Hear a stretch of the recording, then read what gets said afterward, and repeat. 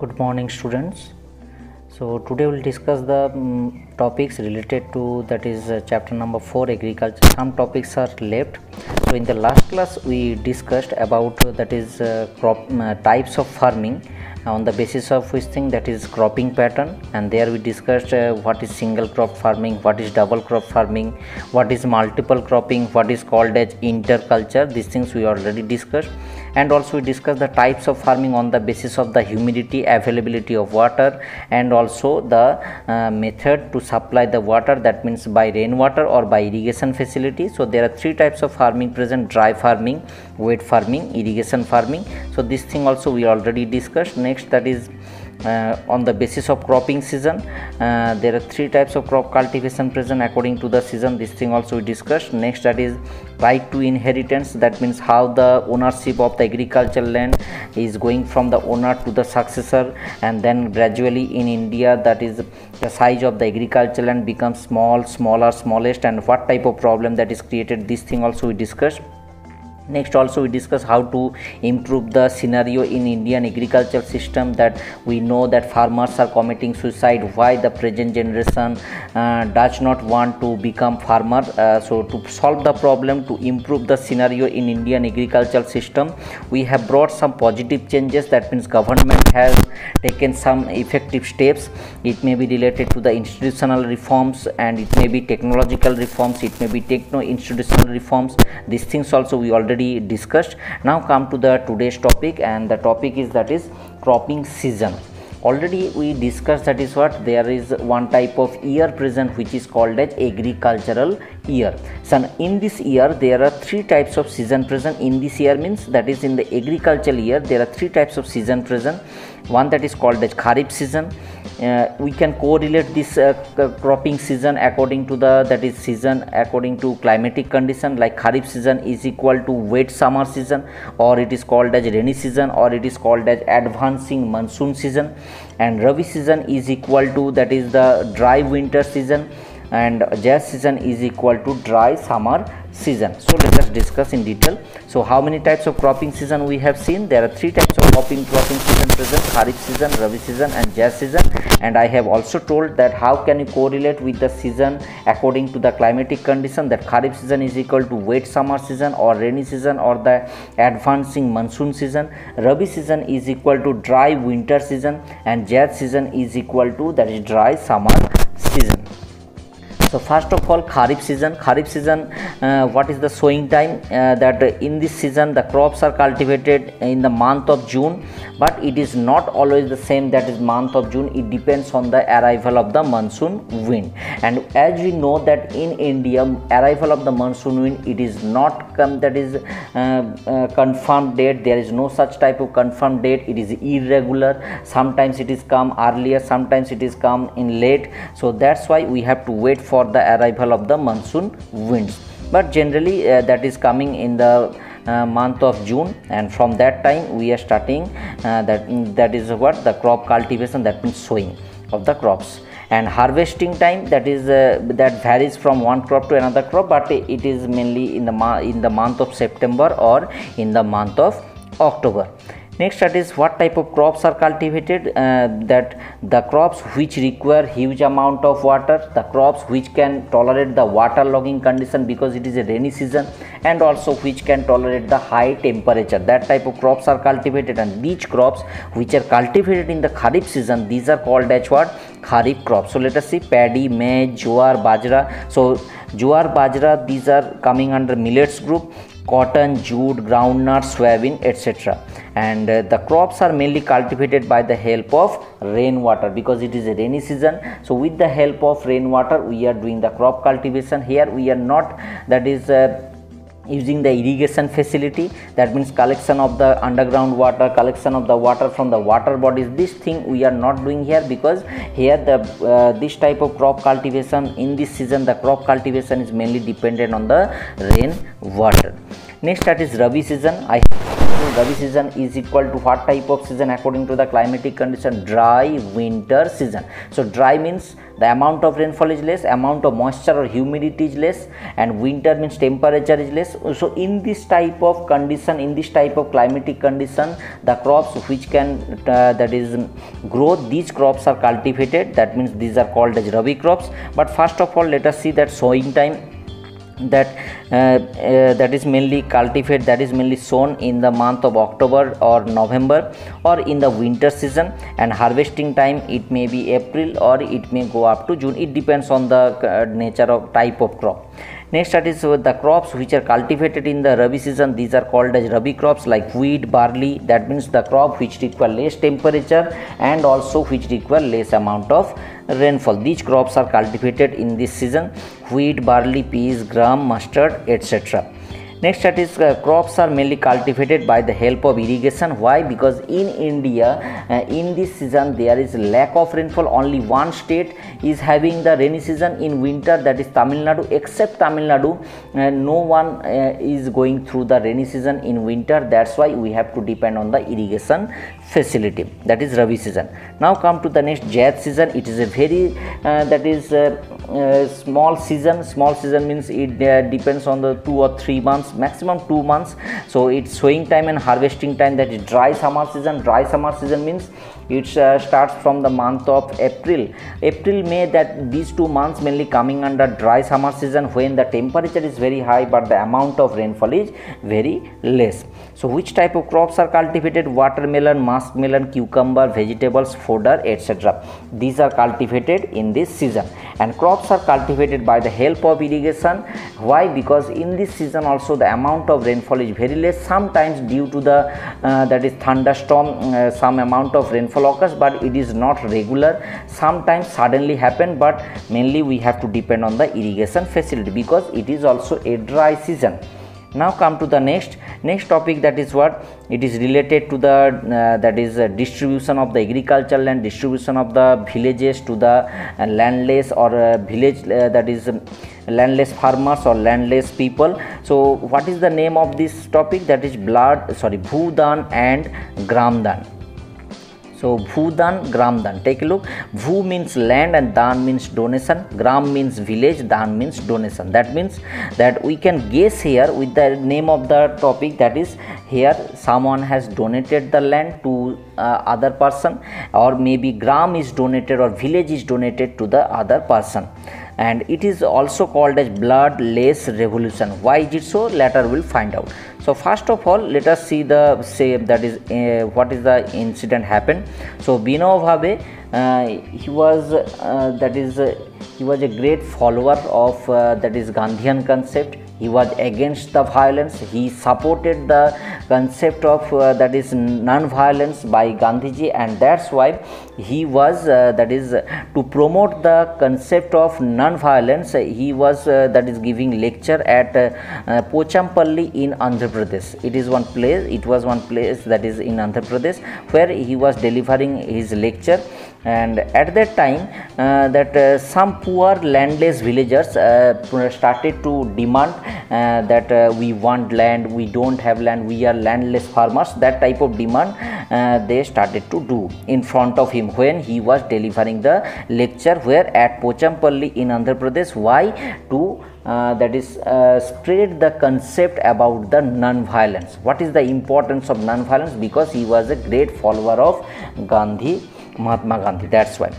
Next, that is what he talked with these landless villagers, landless farmers, and assured them that he will talk to the government and he will raise this issue and he will try to solve their problem. But suddenly what happened, that one person, Sri Ramchandra Reddy, offered 80 acres of land. So this person suddenly understood the problem, or it may be that that he understood that something wrong is going on. That's why he decided that he will offer that 80 acres of land, and he offered the 80 acres of land to whom? 80 villagers. That means per head that is 1 acre of land, that type of land that is donated, and this act is called bhudan, because this person donated the land to the 80 villagers. That means 80 acres of land were donated to the 80 villagers, and this act is called as bhudan, donation of land. Next, that is also what, according to this trend, what happened, gradually the zamindars and also the other owners of many villages donated villages to the landless people. That means not only land was donated, gradually according to this flow, according to this trend, the villages also were donated to the landless people, to the landless farmer, and that's why that type of revolution is called as bhudan and gramdan. So bhudan means where the land is donated, and gramdan means where village is donated. That is, so why is it called, why both of them, bhudan and gramdan, are called as that bloodless revolution? Because in this total process, take a look, is there any kind of existence of non-violence? Is there any kind of existence of violence? No, there is no existence of violence. So total process, total things, total incident happened without any kind of loss of a single drop of blood. That means there was no fighting, there was no violence. So silently everything happened, that is in the mutual, that is, you can say, that a friendly environment. So that's why it is called as bloodless revolution, without losing a single drop of blood, without any kind of violence. This type of drastic change, why is it drastic change? Because maximum time in past, that means before independence, that lands, agricultural lands were owned by the zamindars. So if that type of things happened, that means zamindars started to donate the land to the landless farmers, that means a drastic change, that means surprising thing happening. That's why it is called as revolution. And this type of drastic change, this type of surprising thing happened without losing a single drop of blood. That's why it is called as bloodless revolution. Now come to the next topic, that is gene revolution. So gene revolution means, here also one type, revolution means drastic change which you cannot imagine, which we cannot imagine, that type of change. Suddenly something positive changes occurred, that type of thing is called as revolution. So it is that type of revolution which is related to the that is the modification of gene, or the use of, that is DNA to produce some good things, that is called as gene revolution. So let us see what is the meaning of gene revolution. The gene revolution is the application of biotechnology in food production. So first of all, biotechnology. What is biotechnology? Biotechnology means it is one type of technology which utilizes biological systems, living organisms to develop or create different products. Now you are thinking, sir, it is very difficult to understand. That I can understand. Biotechnology means, bio means life, technology means that we know, that's why it is biotechnology. But what is happening there? Just one example, that we are using the baking bread. So how this baking bread is produced? That is with the help of biotechnology. What we are doing here? We are using the living organism, that is microorganism yeast, that is coming under fungus kingdom, and with the help of this yeast we are producing a product that is called as baking bread. So this is the example of biotechnology. We have used the technology to get a new type of product by using the living organism. So what is the living organism used here to produce the baking bread? That is yeast, and yeast is coming under, that is fungus kingdom. Yeast is coming under, that is the microorganism category, and we use this yeast and we have used our technology also, then we produce a product that is called as baking bread. So this is biotechnology. It is of great potential to farmers as it provides them with disease-free planting material and develops crops that resist pests and diseases, reducing use of chemicals that harm the environment and human health. So let us understand by this one. Take a look. Genetic engineering. So what is called as genetic engineering? The term genetic engineering is used to describe the process by which the genetic makeup of an organism can be altered using recombinant DNA technology. So I will tell, let us read this thing, then I will tell you in a simple way. This involves the use of laboratory tools to insert, alter or cut out pieces of DNA that contain one or more genes of interest. So genetic engineering is recognized as a powerful supplement in inventing new hybrid varieties of seeds. Now let us see and let us discuss this topic. So genetic engineering means here, that is what we are doing, one thing that we are working on DNA, we are inserting the DNA, we are deleting the DNA, we are changing the DNA, and now in other way we can say thing, that is two crops we have. Two types of rice we have. One type of rice which can provide you huge production, the production capacity is good, but it cannot tolerate the water logging condition. Clear? That means if there will be huge amount of rainfall and if the water logging condition occurred in the agricultural land, at that time it cannot tolerate, but it has the potentiality to provide you good production. Another type of rice which has the potentiality to sustain in the waterlogging condition, to stay and to protect itself from the waterlogging condition, but it does not have the good production capacity.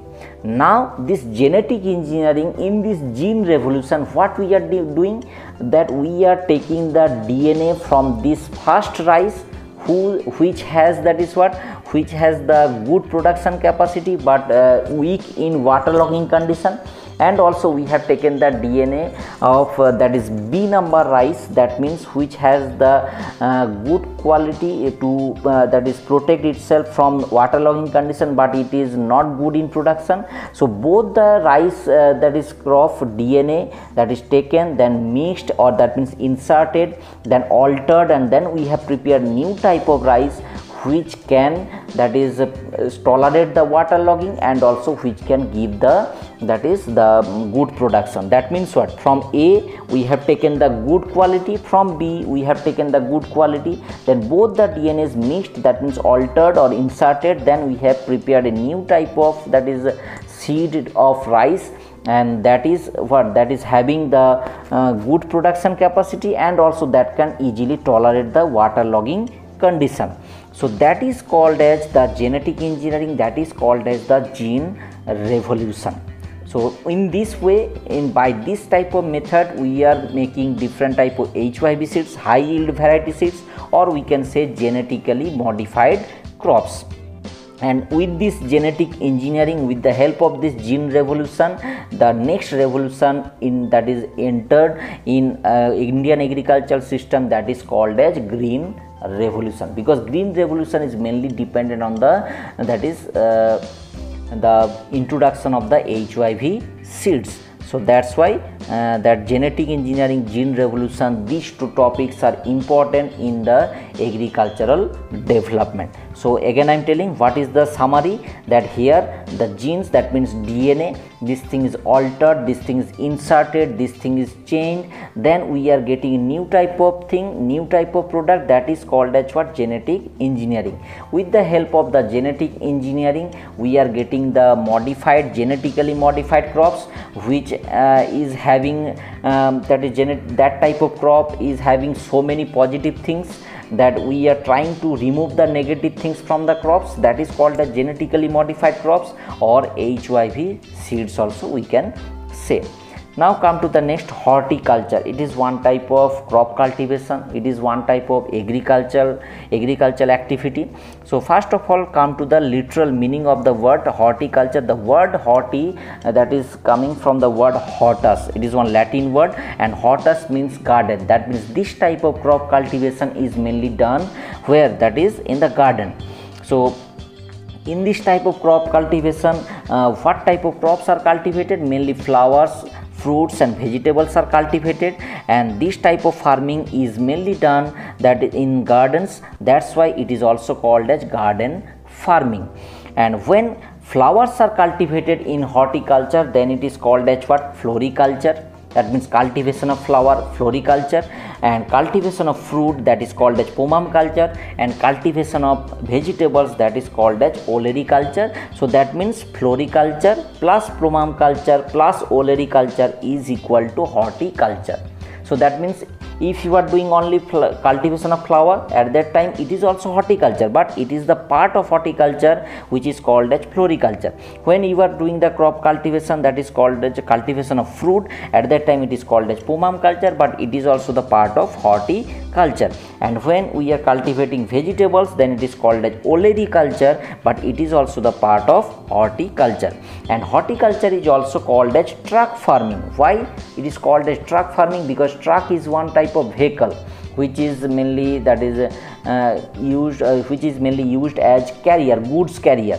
So what is the relation with truck and this is a horticulture? Because horticulture is mainly done, that is in the just in the outskirts of the town or any type of big market.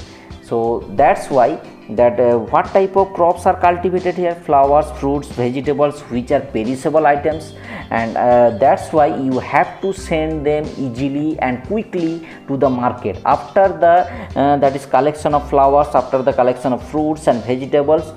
That if you want to sell it in the market, that means you have to send it quickly to the market, because after collection from the agricultural land, its quality is gradually decreasing. It is perishable item. That's why you have to sell it quickly in the market. And who can help you? That is the truck. That's why because I have told it is one type of goods carrier. That's why it is also called as truck farming, because this vehicle helps in the development of horticulture, helps in the selling of the crops in the market. That's why it is called as truck farming. Now come to the next, staple crop. So it is what is staple crop? Staple crop means what? It depends on your that is menu chart. It depends on your diet chart. Think if you have asked to the people of Haryana and Punjab that which crop you are mainly eating each and every day, then Punjab and Haryana people will prefer and will say that is what, that we prefer that is wheat. We don't prefer rice. But if you go to that is Orissa, West Bengal, then if you'll ask that what type of crop you prefer to eat maximum time in a day, that means which crop is dominating in your diet chart, which crop is mainly providing you the sufficient amount of energy. At that time the people of Orissa and West Bengal, they will tell that is what, that we prefer rice. So many people present, those who are taking rice for 2 times or maybe 3 times also. So if you go to the southern India, the people of southern India, they will also prefer that is rice. That means rice is dominating in their diet chart. So that type of crop which is dominating in the diet chart, in the food chart, that is called as what, staple crop. It may vary from one state to another state, that I have already told some examples. So what is staple crop? Eaten regularly, eaten in high quantity, dominating in diet chart, supply large portion of energy needs, just like in West Bengal and that is Orissa. So which crop is eaten regularly? Rice. I have told it may go up to 3 times also, and eaten in high quantity. That means they are taking heavy meal with the help of rice, and also that is dominating in diet chart 3 times. I have told it may go. That's why. And that if you are taking it in high quantity and regularly, that means what, it is providing maximum energy needs. So that's why that is called a staple crop. Now come to the next, organic farming. So organic farming, it is not a new concept.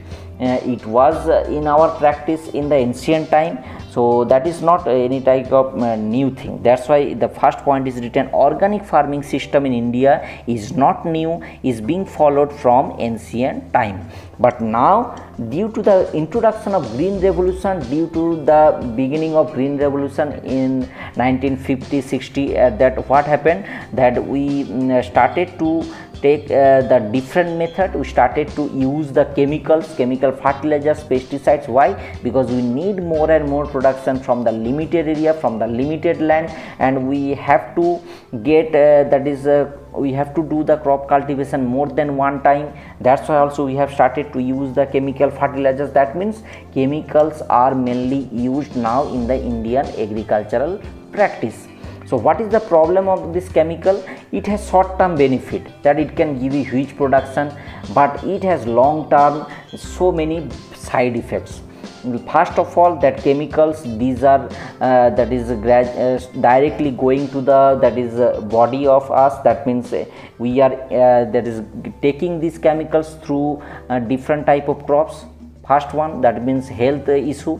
Second thing, that is what, it can easily decrease the soil fertility. Maybe the fertility improves within short period of time, but in long term basis there is lack of soil fertility, or soil fertility that is lost. So that is the problem of the use of chemicals. That's why we again started to do, that is what, organic farming. Organic farming means here no use of chemical fertilizers, no use of pesticides. Here we are using the organic wastes. It may be coming from crop, it may be coming from animal, it may be from farm wastes. Here no use of chemicals. Here whatever we are using, that is organic. It is a method of farming, a system which primarily aimed at cultivating the land and raising crops in such a way as to keep the soil alive. That means we are not using chemicals, so it is the soil can live happily and also in good health, and soil health also remain good. That's why we have started to do the organic farming, but because we know chemicals are not good for our health, chemicals are not good for the health of the soil. So that's all for today. That means the chapter 4 that is completed. Now write down the class note that will be provided through the proper channel. You write down the class note, and also that is, if any doubt, ask me through the proper query channel. So thank you student, have a great day.